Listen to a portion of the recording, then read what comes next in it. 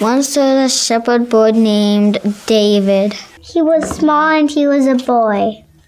He looked like 16 or something like that.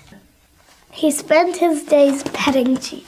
Pet, pet, pet, pet, pet, pet, pet, pet, pet. Someone put the oil on his head because he needed to wash it. He didn't need to wash his hair. He was going to be king. They were God's enemies, the Philistines, who were creepy guys. They were like mean people. They just ran around with spears, throwing the spears everywhere. The Philistines came to fight the Israelites. The Philistines had a huge giant named Goliath. Goliath shouted at the Israelites, "Hey, you chickens, who will fight me?"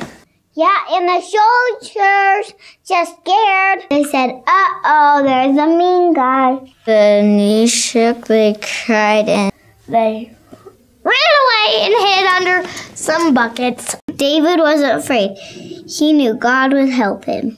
David was too small to fit in armor. He said, I will just take 5 golden stones. That's all I need. So he picked up his slingshot and got ready to shoot him towards Goliath. Goliath laughed like this, ha ha ha ha. "You're not gonna defeat me, wimpy guy." And the boy slingshot him.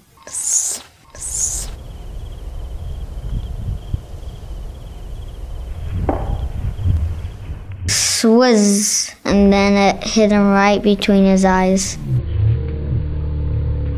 No. And he tipped over.